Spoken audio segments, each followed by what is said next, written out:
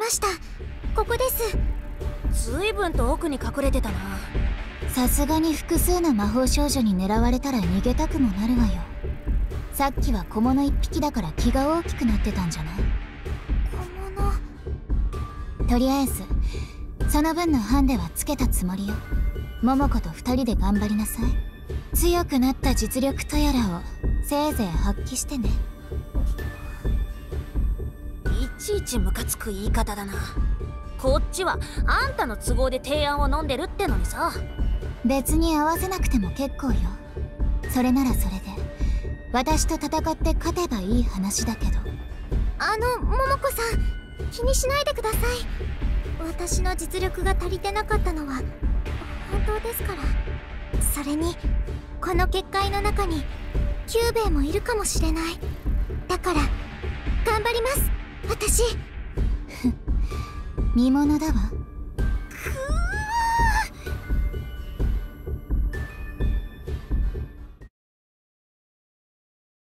くそ、こいつら早速囲んできた。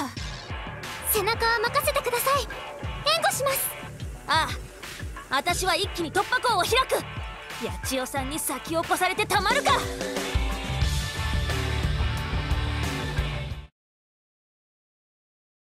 お先に失礼するわよ。やっぱり早いな。いろはちゃん、急ごう。待ってください。何立ち止まってるの。そんなのんびりする時間なんて。いろはちゃん、い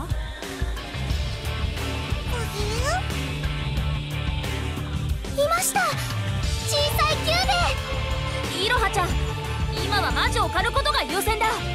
でも私はあの子に会いに来たんです。ちゃんと話すことさえできれば私はそれで。そりゃ楽観的すぎるよ。いろはちゃんの願いが関係してるのかもしれないけどさ、そのキューベイに会えたからって解決する保証はないんだろ。それはそうですけど。またこの町に来る必要があればあいつだって邪魔しに来るはずだ。だから今は魔女を優先しよう。キューベイ？なんだ？どういうことだ？ついてこいってこ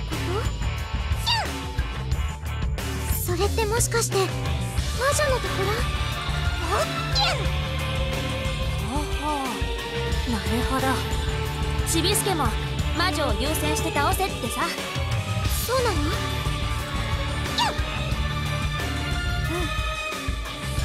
分かった。じゃあ案内して。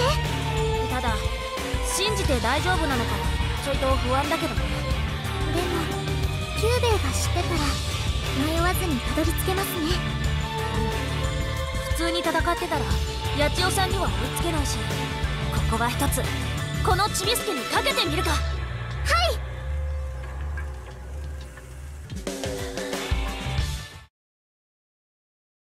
これで勝てたらいろはちゃんも仲間入りだな。仲間入り？上浜市の魔法少女のね。そんな嬉しいものですか？普通ライバルが増えたとか。私は嬉しいよ。友達が増えたみたいでさ。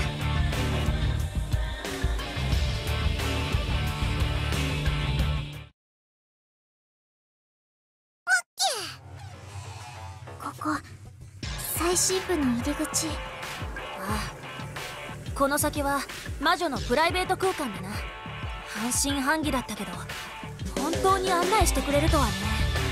私たち一番乗りですか？ああ、追いつかれる前に乗り込むよ。はい。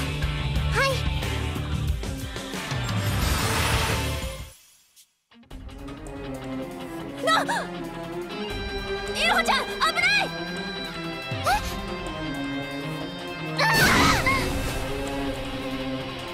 今の何？魔力の波みたいな。あら、遅かったのね。今の魔力、この人なんだ。一撃で魔女が気絶してる。待ちくたびれて魔女と遊んじゃったからね。おい、冗談きついぞ。いくらなんでも早すぎる。早すぎる？あなたたちが遅すぎるのよ。これぐらいの力量差があるのは桃子なら想像できたでしょ。さあ、あなたたちの負けも決まったようなものね。だけど特別にもう一度チャンスをあげるわ。もう一度？ええ、あなた魔女を一人で倒しなさい。そうすれば実力を認めてあげる。私の食べかけなのはちょっと残念だけどね。バカにするのも大概にしろ。人をもてあそんで。せっかく考え直したのにもてあそぶだなんてひどい言い草ね。それにこれはあなたの問題じゃないわ。どうするかはこの子次第よ。さあ、どうするの？さっき桃子さんが言ってたみたいにまたこの町に来る必要があるかもしれない。それなら私は今ここで魔女を倒してみせます。そう、それなら見せてみなさい。神浜の魔女を倒すところを。頑張れよ、いろはちゃん。はい。さあ、魔女が動くわよ。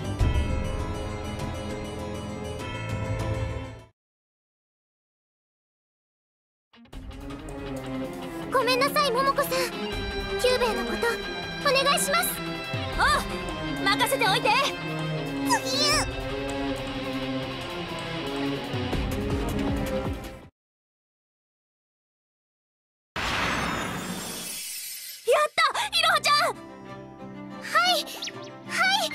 やっちゃいました。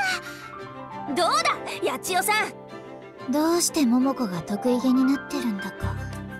さあ。何、これ以上難癖つけようっての？まさか実力は認めるわよ。最初から大丈夫だろうとは思っていたからね。そうなんですか？ええ、なんとなくだけどその人を見ればわかるわ。なんだ、だから魔女を譲ってくれたり。いや、人をもてあそんだだけだ。別にもてあそんでなんかいないわよ。目的のために導線を引いただけ。導線？そう、ちょっといじめすぎたのかしらね。私の前にこのキューベイは現れてくれないから。え？小さいキューベイ、今までありえなかったイレギュラー。気がついたら神浜市からいつものキューベイは消えていて、この子しか存在しない。どう考えても危険な因子にしか思えないのよ。あ、桃子さん。しまった。遅い。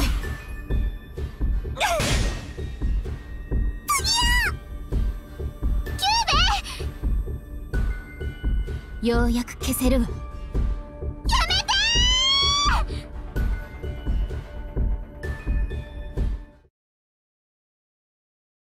あなたも分からずやね。そのキューベイに関わるとろくなことにならないわ。この子が何をしたって言うんですか？これからするかもしれない。リスクは早めに排除するものよ。そんなことしたら聞けなくなっちゃう。あの子は私にとって大切な子かもしれないのに。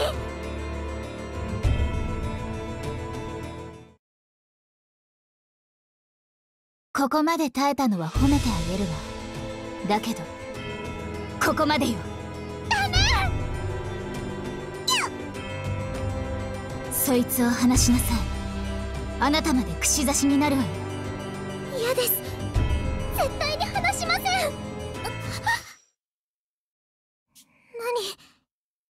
意識が。いろはちゃん！はあ、だから言ったでしょ。あなたの自己責任よ。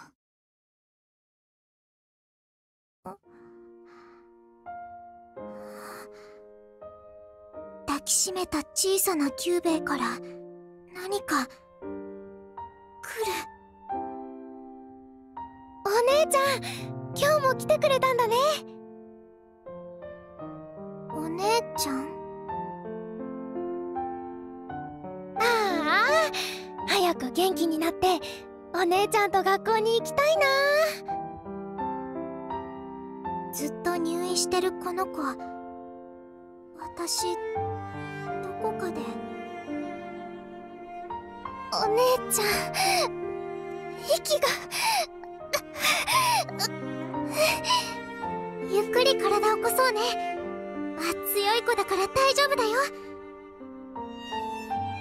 私知ってる。あの子の苦しそうな顔も嬉しそうな顔も全部あの子。そう、名前なんだっけ。懐かしくて愛おしいあの響き。お姉ちゃん、本当に私退院できるの？そうだよ、うい。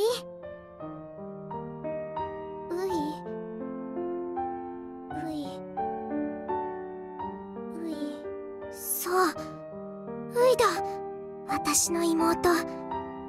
ずっと入院していて体が弱くてすぐに消えてしまいそうなかけがえのない私の大事な妹。どうして私こんな大切なこと。お願い、妹の病気を治してういを元気にしてあげて。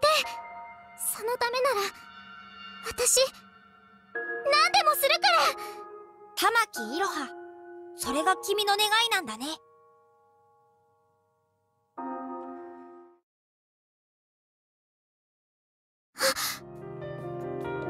あら、ももこ、いろはちゃんが目を覚ましたわよ。え、本当に？いろはちゃん大丈夫？ももこさん、三玉さん。何？どうしたの？どこか痛い？私思い出しました。どうして魔法少女になったのか。え？私、妹のために、あの子の病気を治すために魔法少女になったんです。どうして忘れてたんだろう、こんな大切なこと。忘れてたってどういうこと？長い間離れて暮らしてるとか？いえ、ずっと一緒でした。この間まで同じ屋根の下で一緒に寝てご飯も食べてました。でもみんな消えてるんです。なかったことになってるんです。あの子がこの世界にいたことが。そんなことって。でも実際にそうなんです。家に帰ってもういがいないのが普通になってて、お父さんとお母さんと3人でいつも通りに暮らしてた。私だってさっきまで自分のこと一人っ子だって。つまりそれって私が妹ちゃんに会っていたとしても忘れてるかもってこと？はい、きっと。魔女の仕業かしら。長いこと魔女と戦ってるけど、そんな魔女がいるとは。それじゃあどうして？私が思い出せてないことが他に何かあるのかも。キューベ、もうあなたに触っても何も思い出せないね。でもあなたがウイのことを思い出させてくれたんだよね。きっとそうなんだよ。そんな気がする。決めた。いろはちゃん？私また来ます。この上浜市に。目的は果たせたんじゃないの？今度はウイを探さないといけませんから。きっとこの上浜市のどこかに手がかりがある気がするんです。ウイが消えちゃった理由も、あの子が今どこにいるのかも。ウイのことを思い出させてくれたこの小さいキューベイがいる町だから。その記憶が実は嘘で何か理由があって植え付けられた、そんなことも考えられると思うんだけど。それでも私この記憶を信じます。ウイのことを考えるだけで愛おしく感じるから、鮮明になった思い出があの子がいたって実感を与えてくれるから。そして何より今の私は玉木ウイって妹がいる玉木いろはだって思えるから。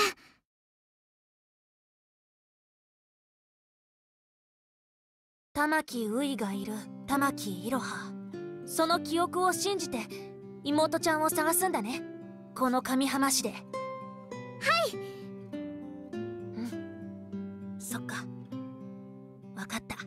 私は大歓迎だよ。新しい仲間が増えるからね。私もお客様が増えるし、無理に止められないわ。お前な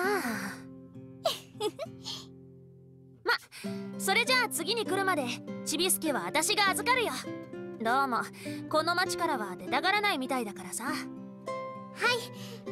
りがとうございます。それじゃあいろはちゃん。はい。この子に名前をつけてあげてくれる？名前？ずっと小さいキューベイなんてかわいそうじゃない？だから何かわかりやすい新しい名前をって思って。でも私がいいんですか？ええ、いろはちゃんにとってきっと大事な存在だと思うから。それじゃあキューベイちゃん。あら、本当にそれでいいの？それじゃあど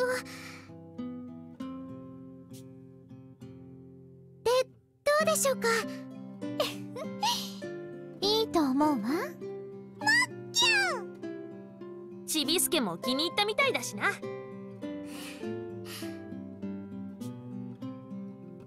これから一緒にウイを探してくれる？キュッキュこれからよろしくね。